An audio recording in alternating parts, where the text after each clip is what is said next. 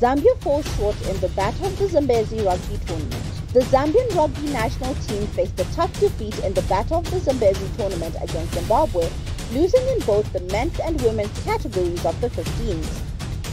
The tournament, held at Prince Edward School in Harare, Zimbabwe, was hosted by the Mwana Group and saw the two neighboring countries clash in a battle for supremacy. The women's category kicked off the tournament with Zambia losing by a narrow margin of 19-17, with only 2 points separating the teams.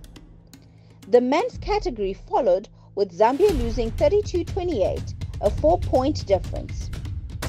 Despite the losses, the tournament provided valuable experience for new players as coaches opted to introduce fresh faces and test their mettle in an international atmosphere. Some prominent names were absent from the list as coaches sought to assess the capabilities of the new players. The Battle of the Zambezi tournament is held annually as a friendly match aimed at sharpening both teams' skills in preparation for upcoming international fixtures.